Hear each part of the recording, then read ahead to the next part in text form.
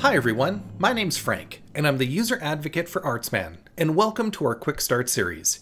In this video, we'll be adding new contact data for an existing patron in Theater Manager. Alright, let's get started. A season renewal form has arrived in the mail.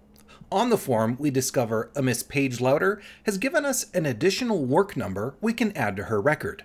We can start by opening the contact list window and searching for Miss Louder.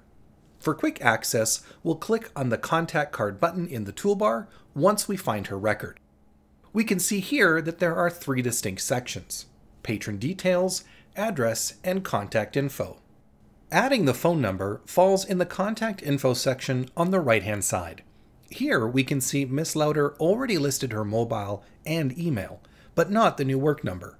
To add it, we click on the Add button below, select New Phone, and choose our location, which will be work.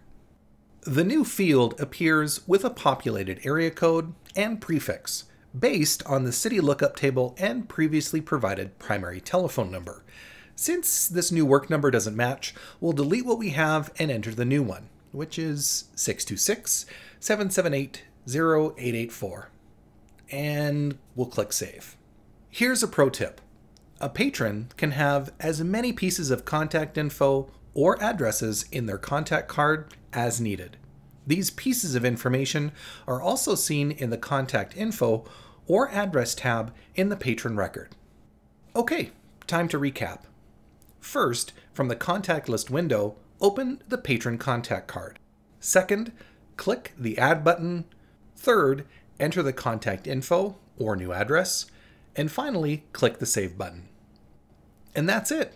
We hope you've enjoyed this video. From all of us here at Artsman, thanks for watching.